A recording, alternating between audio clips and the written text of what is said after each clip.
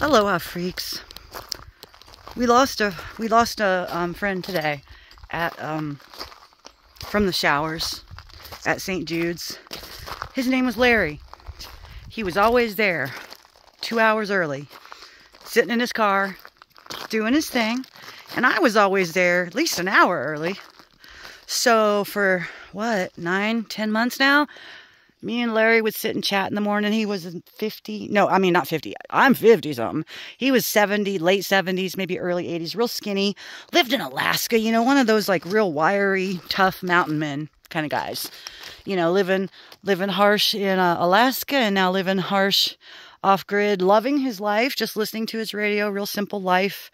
Here in Ocean View. Been here a long time. And about a month ago, he showed up with a big swollen leg with a little scratch on it.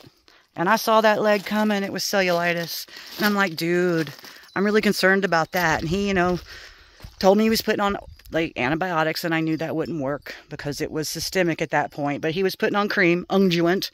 And so, you know,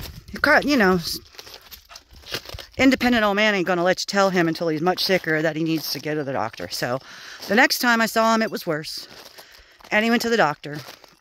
And he came back and he said they gave him IV antibiotics and sent him home. I'm like, what the fuck? They sent you home? Dude was sick, you know? And Lefty's up there barking because I'm down here, little dude. You got to bring your squeaker. So yeah, they gave him IV antibiotics and sent him home. And each time he came to the shower, it looked worse and worse. I mean,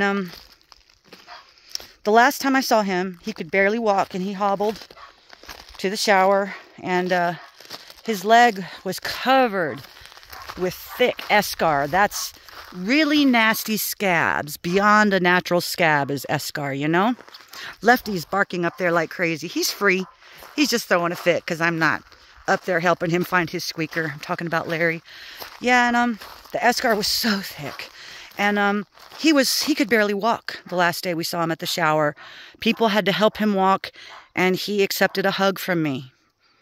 He accepted a hug from me. And that was the last time we saw him. So today Lynn comes in and says she saw somebody driving Larry's car. And said, what are you doing in Larry's car?